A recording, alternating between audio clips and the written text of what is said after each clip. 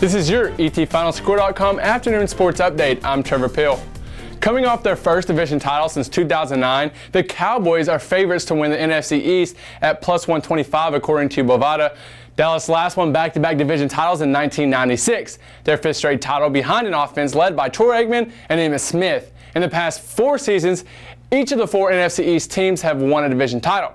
In the NFC, Dallas is viewed as the third most likely team to win the Super Bowl.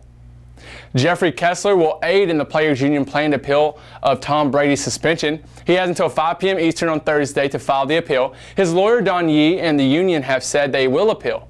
Kessler has litigated some of the most famous sports antitrust cases, including working for a variety of player unions. He also had a key role in ending the lockout in 2011.